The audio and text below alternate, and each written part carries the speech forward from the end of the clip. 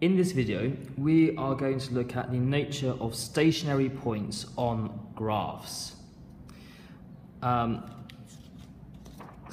here is a beautiful looking graph, and we have our stationary points. This is where the gradient equals 0. So there's one at the top here, so where this graph has a positive gradient on this side, a negative gradient on that side, and in the middle a gradient of 0. And we say that this is the local maximum. Can't spell maximum, M-U-M. Okay, the reason it's got a local there is because actually the graph continues much higher over here, but it just happens in this small locality, that's the maximum point. And it's the local maximum, also the turning point of the graph, because it turns from positive into negative. With a point here, the gradient is also 0, but there's no turn in the graph, it's just carrying on negative here and negative there again. And we call this the point of inflection. So that is the point of inflection. Then finally, as you can see, there's a point down here, the gradient is also 0, going from negative into a positive gradient again. And as you can probably guess, this is indeed the local maximum.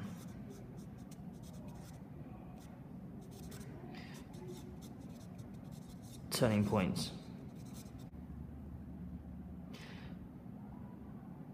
What we need to do today is look at how to decide whether the point we have is a maximum, an inflection, or a minimum. Now, you've seen before that our normal function tells us about a single point on the graph. Just any random point, it will tell you the coordinates of that point. You've also seen the first derivative. That's describing how the points are changing around this point, in which case it's called a gradient. Is it increasing? Is it decreasing? Is it going flat? What's going on? Or in fact, is it just at a 0 point? So what we're going to look at now is look at our second derivative, which is how the gradient changes. So what's happening to the gradient? Is the gradient getting steeper and steeper and steeper? Is it getting shallower? Is it turning positive? Is it turning negative? What's happening to the gradient on the graph? So if you look at this graph here, you can see here the gradient is negative, becomes 0, and then turns positive. So here, our gradient is turning positive. At the maximum point, our gradient was positive and it's turning negative. And a point of inflection is just staying the same. That's going to be really important later on. Some notation for you.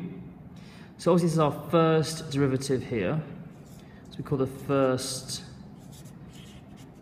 derivative. And you also know that written like this, dy by dx. Our second derivative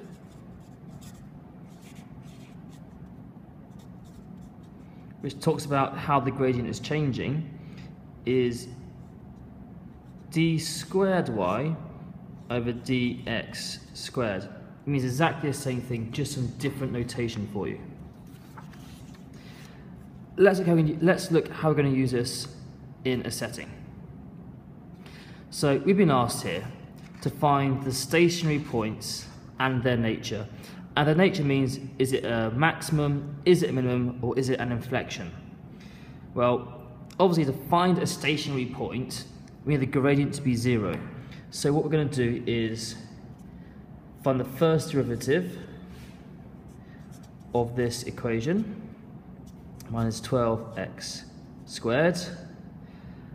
Let's just factorize this. So when this equals 0, it's going to be a stationary point. So you can take out 12x squared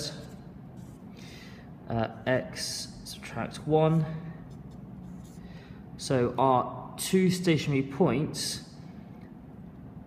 are here when x must be 0, because 0 times anything is 0, or here when x is 1. So there are two stationary points. So let's find out the coordinates for these 2 points. So remember, our first function talks about a single point, it gives us the coordinates. So we take our first function and we substitute in 0 first of all. We get 3 times 0 to the power of 4, subtract 4 times 0 cubed, take away 3, which gives us nothing, nothing, negative 3.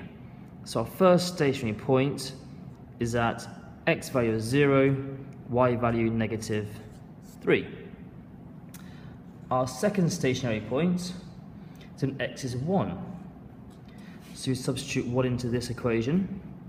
So it's 3 times 1 to the power of 4, take 4 times 1 cubed, subtract 3, which is 3, take 4, take 3, which is negative 4. So our second stationary point, where x is 1 and y is negative 4. So on the graph, we would have 0, negative 3, and 1, negative 4. What we don't know is whether our graph is going to go and do this, maybe, or whether it's going to do something like this, or other ideas. So we don't know yet what's happening around these points. Are there maximums, minimums, points of inflection? This is where our second derivative is especially useful. So we're going to take our original first derivative, which was 12x cubed minus 12x squared, and we'll differentiate that again. So far there's no actual new skills you're using, the same skills or differentiation, minus 24x. Let's take these 2 points in turn. Let's take the first point here, 0 minus 3. So to check what type of turning point this is it a minimum, a maximum, or an inflection, we're going to substitute in the x value into this equation. So we're going to substitute in x value of 0, so 36 times 0 squared, take 24 times 0 is 0. This is telling us that around this point, the gradient isn't turning to something else. If it was positive, it's still positive. If it was negative, it's still negative. So we're looking at a point of inflection. It's either like that or like that.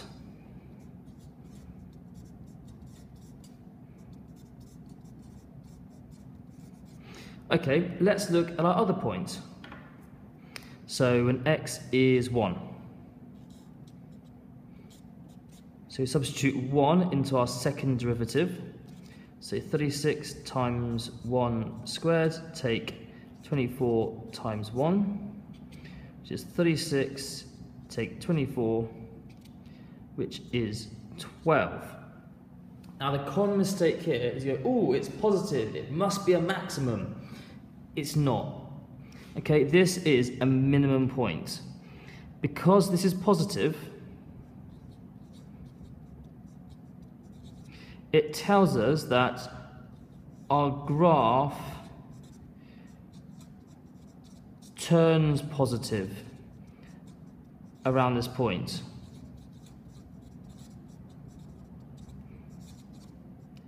And for graph to turn positive, it must come down first, then turn positive. So in fact, it is a minimum value. Okay, it's turning positive. So we can now sketch our little graph. We'll have coordinates of 0 minus 3 and 1 minus 4. We know 0 minus 3 is a point of inflection. It's going straight, and then we are turning as a minimum at this point here. So we come down and up. Given this is a point of inflection, it's going to be the same, either positive or negative gradient either side. It's sloping downwards, so we're sloping this way as well. So our graph looks just like that.